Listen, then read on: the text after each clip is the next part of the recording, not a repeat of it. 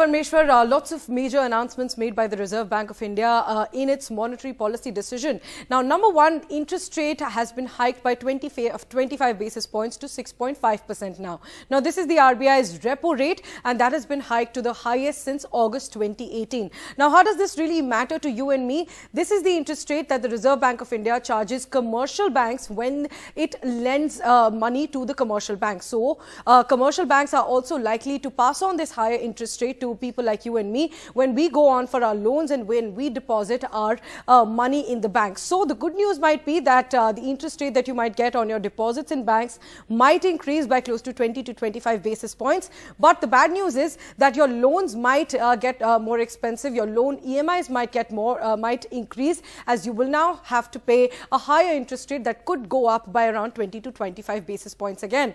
Now let's go through the other major announcements made by the RBI governor. He said that the Indian economy remains resilient amid those global recession fears. And on inflation, he said that inflation is likely to stay above the 4% target this year. Remember, the RBI has an inflation target band of 2 to 6%, and inflation is now below that 6% target for the last 2 months. And that's why the Reserve Bank is saying that inflation is easing, but core inflation still remains to be high. Now let's talk about growth. The Reserve Bank projects FY 2024 GDP growth rate at 6.4%, which is lower than what the economic survey projected at 6.5%, but it's higher than what the IMF projected at 6.1%. But the World Bank forecasted it at the World Bank's forecast stands at 6.6%. So the RBI's forecast lies somewhere in between of the World Bank forecast and the IMF forecast as well.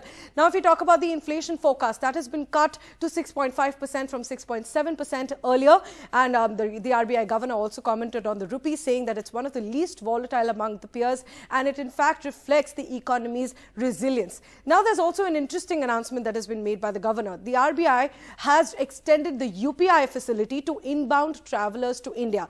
Now, the UPI facility will be permitted for travelers from G20 countries. The governor said that UPI has become hugely popular for retail digital payments in India, and it is now proposed to permit all inbound travelers in India to use UPI for their merchant payments, P2M, while they are in the country. To begin with, this facility will be extended to travelers from G20 countries arriving at select international airports. Those are the key highlights from the Reserve Bank of India's monetary policy statement. Thanks so much, Priyanshi, for that update.